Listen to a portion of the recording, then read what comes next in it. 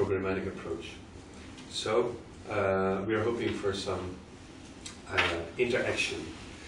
The past 5 months we've been doing action research in 5 countries. Hedy already introduced us. We've been working in Nepal, in Central America, in Burkina Faso, in Madagascar and Peru. And in this introduction I'm giving right now, we'll start with a short overview of the things we've been doing, and after that I will introduce you the hypothesis, which was the beginning of our, we're on the start of our research. So Bart is going to tell us something about it. We start with a short timeline, because we've been in 5 different countries, 5 different programs.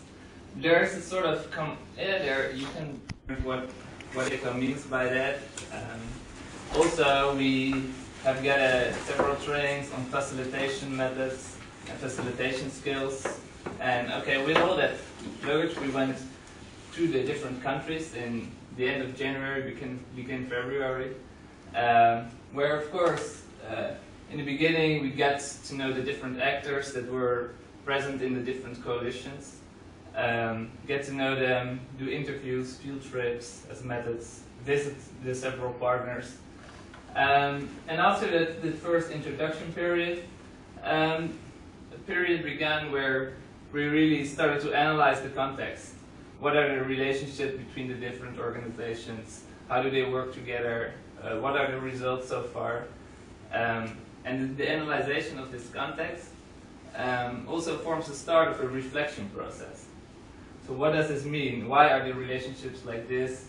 The reflection process, we did that with, I think everybody did that with using several reflection workshops, reflection conferences, where we used several methods from participatory video to theory of change methods with the 4-quadrant model and the problem tree.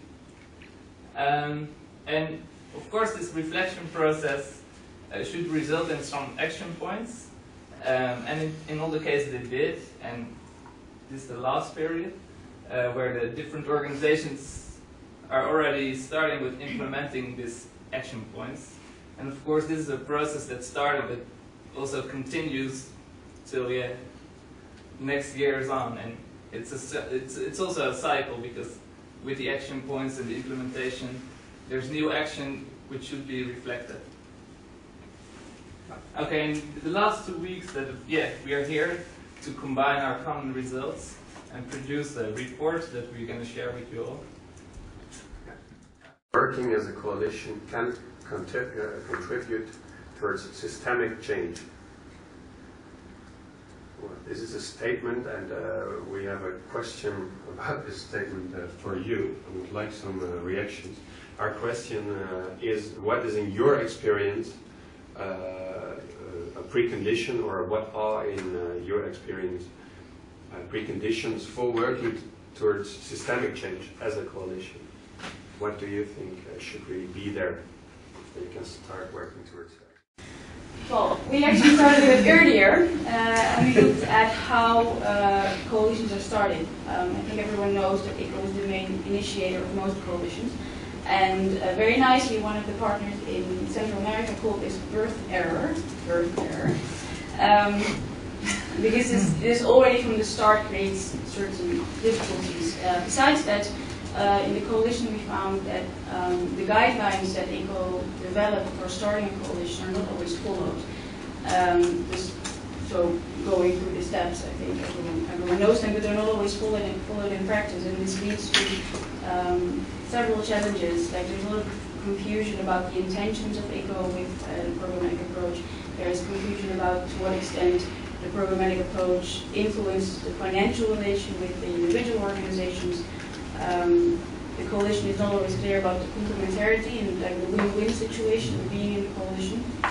And as a result of that, the ownership often is quite low, at least in part of the coalitions we visited. We have different examples. For example, in my coalition in Nepal and the one in Peru, ECO's involvement was very limited. Like they started it and actually just drew back, which led to a lot of confusion and kind of like a standstill in development of the coalition. Whereas in Madagascar, I know that ECO was involved, but not that much. But this actually led to a lot of, a lot of ownership. Then I think in most coalitions also it's important to note that the role as a capacity developer, ECO as capacity developer is still unclear. So like the role as a funder is very big, very clear, but the fact that they also want to help the coalition in developing themselves and in the functioning is still not clear for most coalitions. And this leads us, I think, to some of the considerations. The first, that the PO or someone that is close to the coalition needs the skills to monitor the coalition, to facilitate and support the coalition. So especially to see which coalition needs a lot of support and which maybe can function quite autonomously.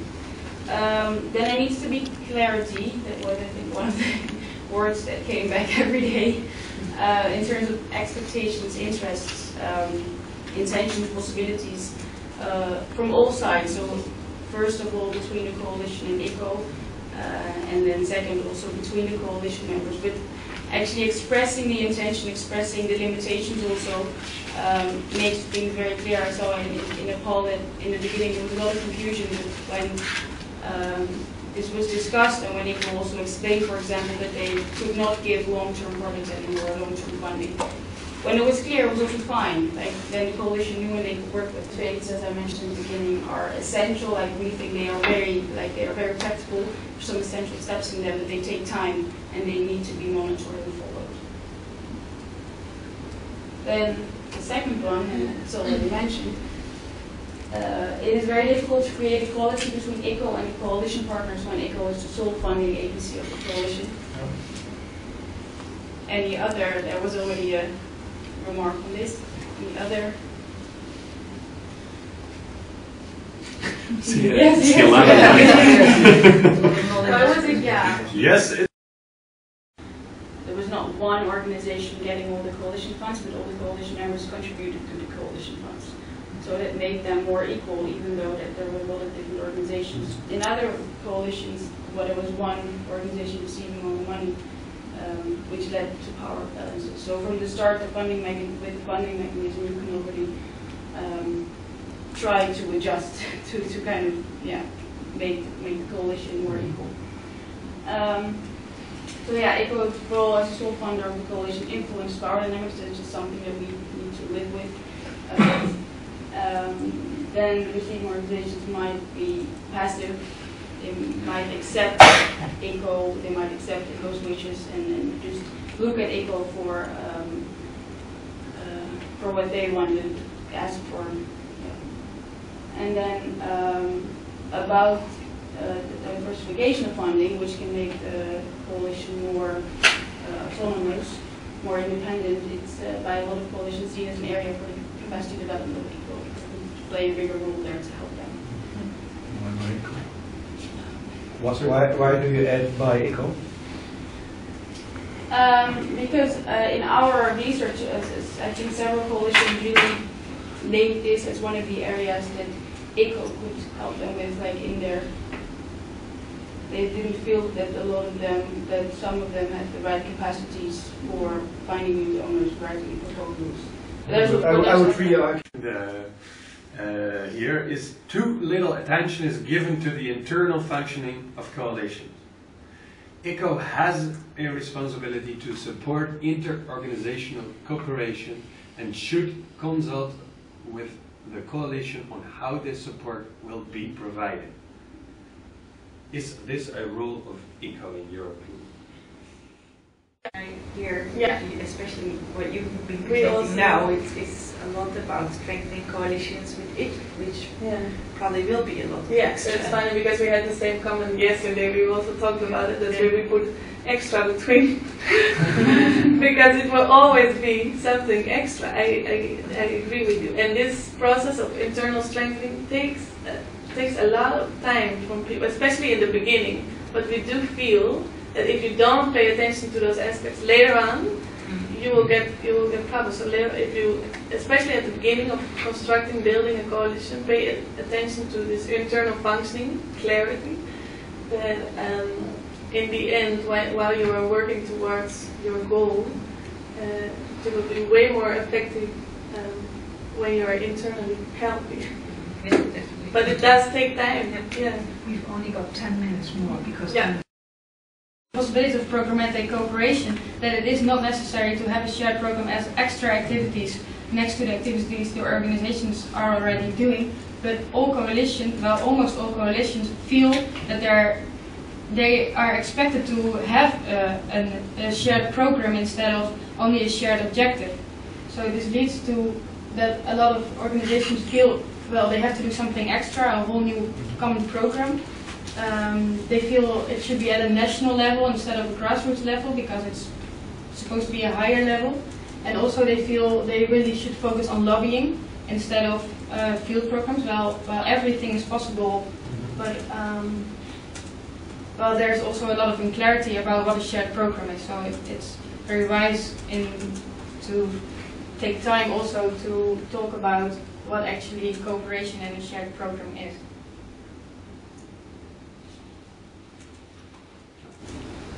Do not systemize their experiences, and all of them lack a proper monitoring and evaluation instrument.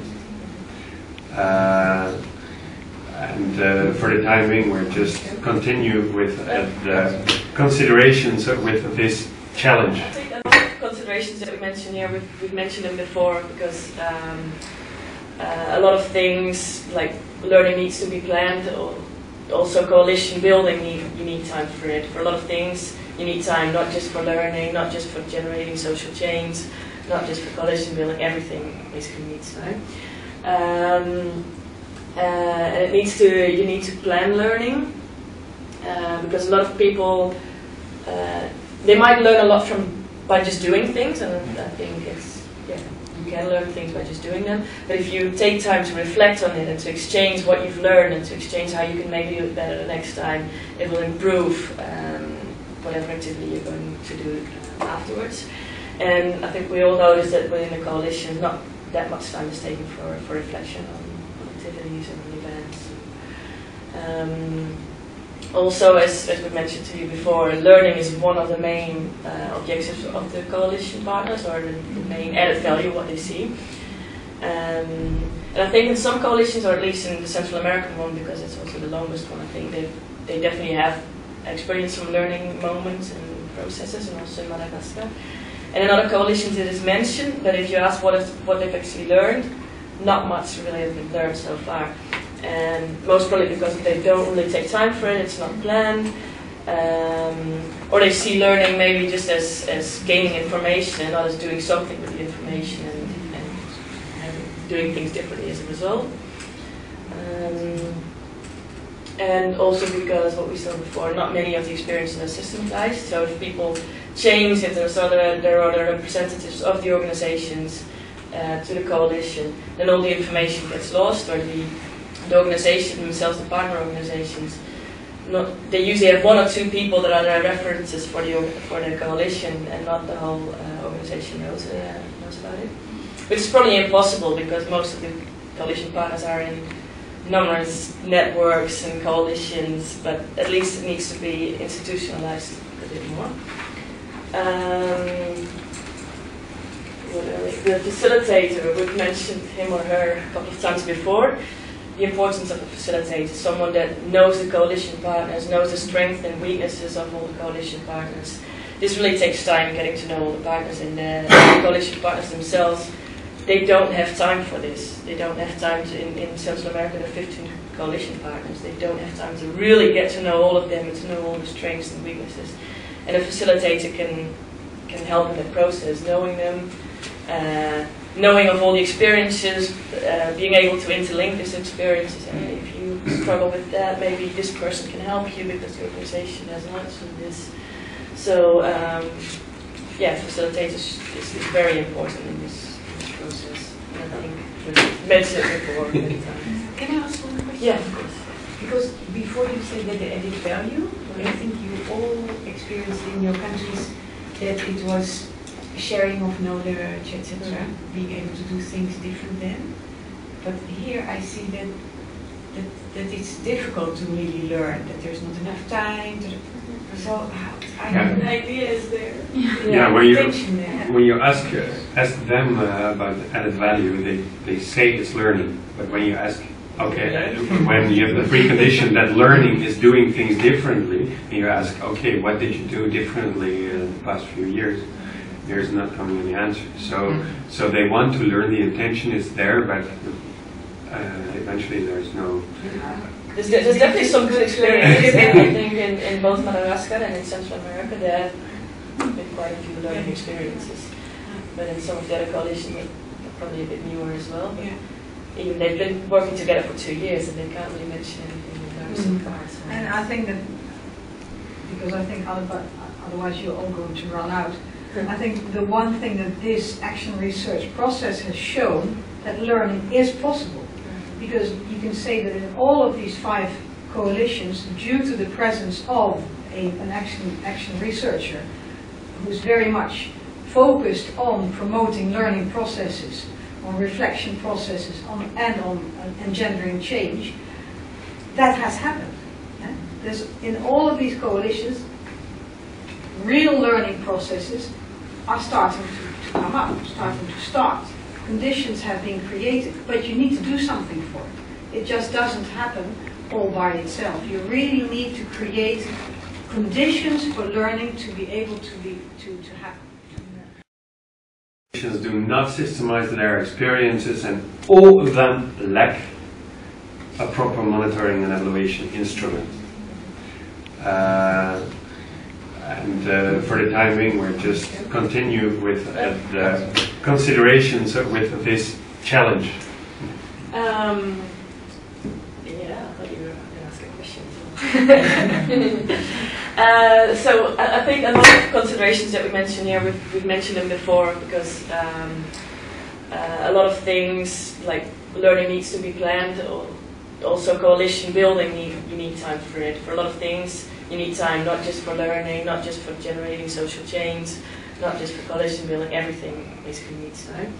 And you need to plan learning, because a lot of people, they might learn a lot by just doing things, and I think you can learn things by just doing them. But if you take time to reflect on it and to exchange what you've learned and to exchange how you can maybe do it better the next time, it will improve whatever activity you're going to do afterwards. And I think we all notice that within the coalition, not that much time is taken for reflection on activities and events. Also, as we mentioned to you before, learning is one of the main objectives of the coalition partners, or the main added value, what they see. And I think in some coalitions, or at least in the Central American one, because it's also the longest one, I think they definitely have experienced some learning moments and processes, and also in Madagascar. And in other coalitions it is mentioned, but if you ask what they've actually learned, not much really has been learned so far. And most probably because they don't really take time for it, it's not planned, or they see learning maybe just as gaining information and not as doing something with the information and doing things differently as a result. And also because, what we saw before, not many of the experiences are systematized. So if people change, if there are other representatives of the organizations to the coalition, then all the information gets lost, or the organization themselves, the partner organizations, they usually have 1 or 2 people that are their references for the coalition, and not the whole organization knows about it. Which is probably impossible, because most of the coalition partners are in numerous networks and coalitions, but at least it needs to be institutionalized a bit more. The facilitator, we've mentioned him or her a couple of times before. The importance of a facilitator, someone that knows the coalition partners, knows the strengths and weaknesses of all the coalition partners. This really takes time, getting to know all the partners, and the coalition partners themselves they don't have time for this. They don't have time to, in Central America, there are 15 coalition partners. They don't have time to really get to know all of them and to know all the strengths and weaknesses. And a facilitator can help in that process, knowing them, knowing of all the experiences, being able to interlink these experiences. And if you struggle with that, maybe this person can help you because the organization has not done this. So, yeah, facilitators is very important in this process. And I think we've mentioned it before many times. Can I ask one question? Yeah, of course. Because before you said that the added value, I think you all experienced in your countries that it was sharing of knowledge, etc., being able to do things different then. But here I see that it's difficult to really learn, that there's not enough time. So I have an idea, is there? Yeah, there. when you ask them about added value, they say it's learning. But when you ask, okay, when you have the precondition that learning is doing things differently, and you ask, okay, what did you do differently in the past few years? There's not coming any answer. So they want to learn. The intention is there, but eventually there's no. There's definitely some good experiences. I think in both Madagascar and in Central America there have been quite a few learning experiences. But in some of the other coalitions, they're probably a bit newer as well.